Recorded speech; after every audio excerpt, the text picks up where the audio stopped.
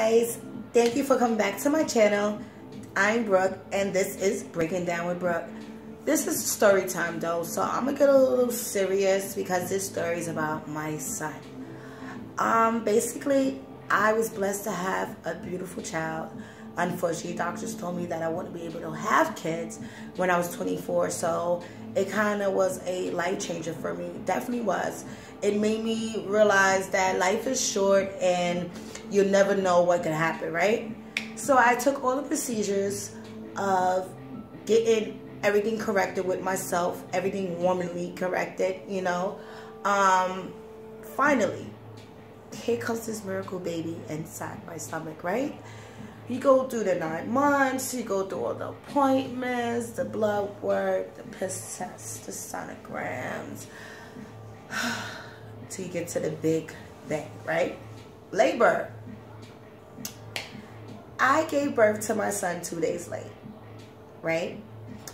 He was supposed to be here February 17th. He came out February 19th. I did dilate it February 18th of 2011. I can tell you right now, most women don't remember anything from labor, which is absurd to me because I remember every dreading moment. How could you forget something like that? Like, okay, maybe after I have my second or third kid, maybe I get what other mothers, because I be asking my mom and all the women in my family, like, how was it for you when I was pregnant before it happened? I couldn't get any really good insight because everybody sees that they don't remember. But anyway, so I have this beautiful caramel baby. He comes out. He's about 10 pounds, 6 ounces, 22.5 inches long. So my baby's pretty big. And I carried him very well. And me and his father decided that he will be circumcised. Yes, my son will be circumcised. I mean, some people are against it. If that's your religion, you know, that's kudos to you. But, so, yeah. I was in the hospital for a total of 4 to 5 days. After 4 to 5 days had passed, I was wondering why they didn't circumcise my child. I'm about to be exited, you know, discharged, whatever. They did it the last day. They did it the last day. And I wasn't too sure that's how it goes because unfortunately my mom wasn't around. And I didn't have like a mother figure around at that time. So I just went with it. But you know what's funny? When you turn a mom, you know your child's scream, cry from when it's born. Because I don't think I recall even hearing my son even like really scream until that day. And I woke up on my sleep, on my hospital bed, and I just hear this little baby crying so loud. And it's like, Miss Bailey, you're walking and you're supposed to be kind of resting. We get it, you know, you want to get yourself together. I'm like, I hear my baby. So it was my son. He said, don't worry, we're going to bring him to you. We just circumcised him. So I'm thinking, okay, things are on the road. I get my son back. They told me I cannot be discharged until he takes his first urine. I don't even know how long that would be. Again, this is my first time being a mom, right? So we wait about 4 hours. My son pees. He's crying. I feel so bad. I'm sorry, Papa.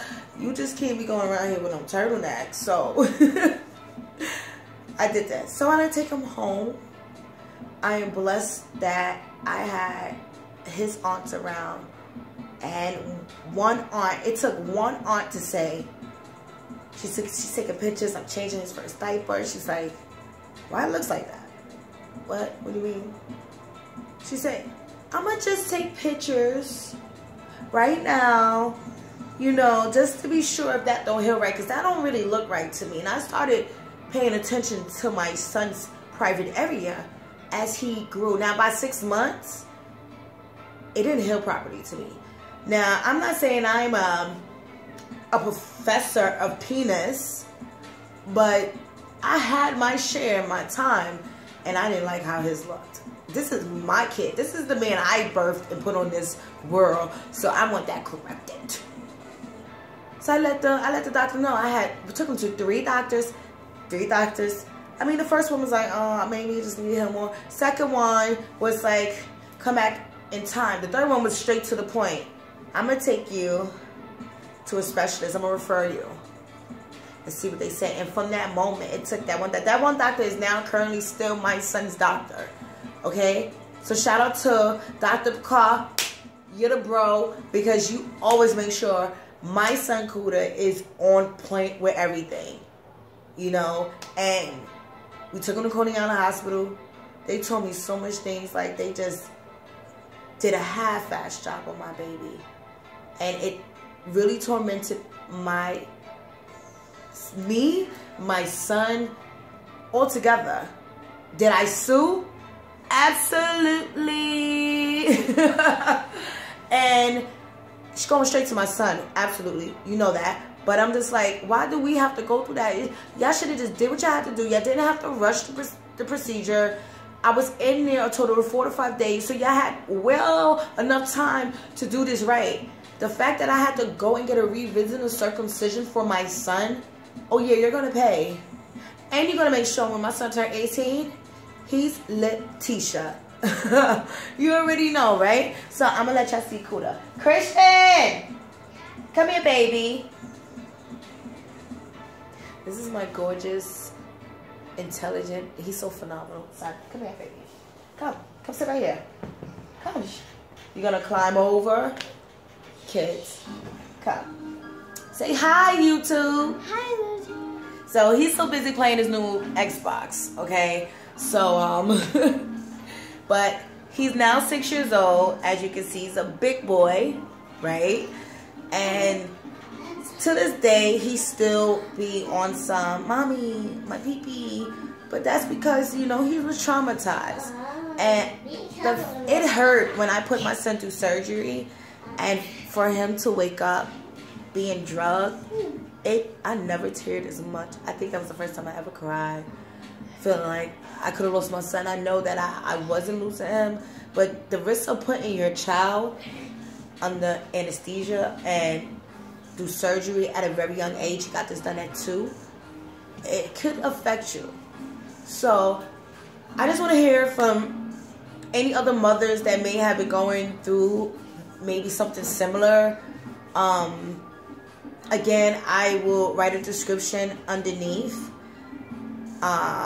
because at the end of the day, I just want to speak from mother to mother, or father to mother, parent to parent, all around the world. You know, we are our kids' voice until they can speak for themselves.